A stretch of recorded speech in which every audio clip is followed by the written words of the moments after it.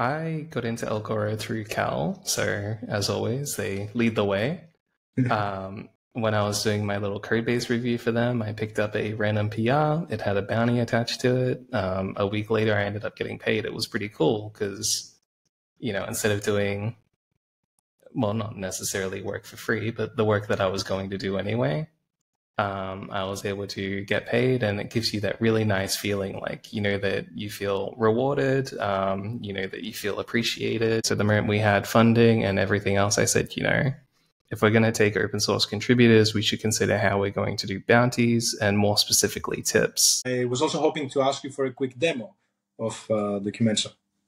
Yeah, I mean, just before we jump into the demo, I do want to reiterate that we honestly love Algora. And even outside of from a company perspective, on a personal note, I think seeing this change in sustainable open source is it's a massive thing.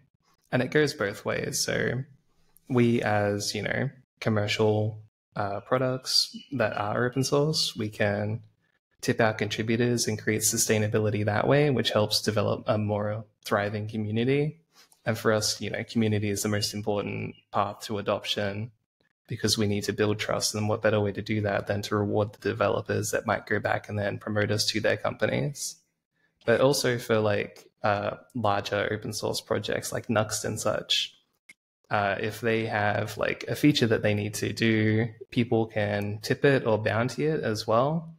And the maintainers can pick that up, and it helps them avoid a whole bunch of then annoying creating a statement of work, going and approaching whatever large client that actually wants it, and then doing it to their meat. Instead, they can start crowdfunding it all through bounties for specific features, which lets you avoid GitHub sponsors, where some people will leave it on. It'll be like $5, and it might be a bit, but they'll usually churn after a couple months. Instead, there's $100, $200, $500 attached to a specific piece of work that you can get done.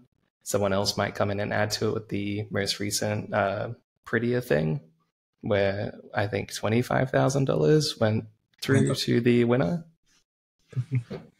So yeah, seeing that instead of people having to go and solicit contributions from larger companies is really amazing. We are absolute fans of Algora. We can't wait to see what comes in the next year as well.